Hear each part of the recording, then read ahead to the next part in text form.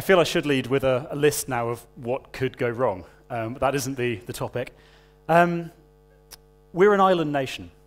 The sea has always been really important to us, and it remains as important as ever.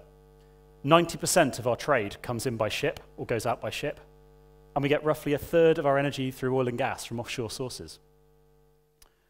There is a lot of new technology which is going into ships, which will let us do more things, do them more safely, and more efficiently.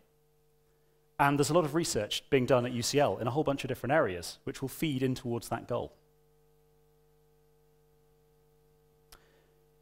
There is a drive, quite a strong drive, to get the people out of ships. We can start to do that by reducing the number of people, by remote monitoring, by having smarter systems which don't require human intervention present on there. But realistically, we are going to have completely unmanned ships within the decade. There are some huge technical problems to solve there. The big challenge is safety.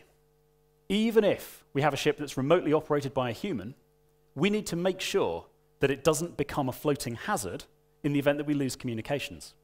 And ships are pretty big. A ship floating around in the sea uncontrolled is a risk to anybody else that happens by, anything it gets carried on the current and crashes into. So the challenge is safety. And the big challenge is navigation. We need a ship to autonomously navigate, follow a route, know where it is, avoid collisions with things, including things which might be moving, things which might not be on the charts and might not be able to announce their presence. So we have work ongoing, being developed and trialed. Springer, on the slide behind me, isn't as fast as RoboRacer, but it's doing a lot of things. It's not tied up to that buoy. It's navigating autonomously past it, getting very close. It's having to do sensor fusion. It's having to combine inputs from GPS to tell it where it is, from radar, from cameras, and combine those, even if they conflict, if there's a system failure, into following the regulations to avoid collisions correctly so that other ships can predict what it's doing. That's quite easy for a human, or a well-trained human. It's really difficult for a computer.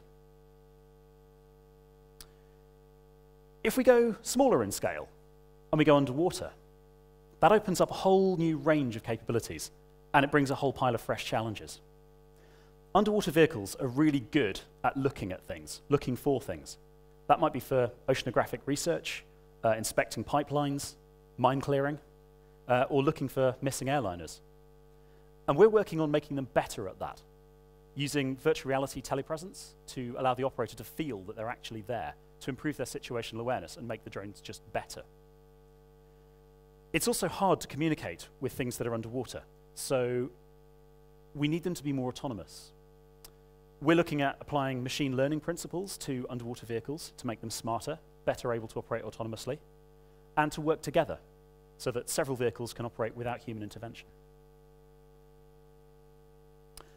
We're also looking at making ships more energy efficient, reducing the amount of carbon dioxide they put out. And that's really important. Globally, the shipping industry puts out about as much carbon dioxide as a medium-sized European country. So if we want to drive global carbon emissions down, as well as on land, we will have to drive down in ships as well. We're going to see more ships that use wind power. We're going to see more ships that burn cleaner fuels and burn less of them. We're even going to see ships which can change their shape on the fly to improve their hydrodynamics mid-operation. And ultimately, all of these separate technologies will need to be integrated together into a design. And that's one of the hardest parts. It won't be as obvious as those other technologies, but in the future, we will be designing ships differently than we have done before. Whether or not virtual reality gives us the Minority Report style interface that I've always wanted, we're going to be doing something differently. There is going to be a lot of invisible technology which lets us do things that we couldn't do before. Design ships in different ways. New mathematical models, new methods.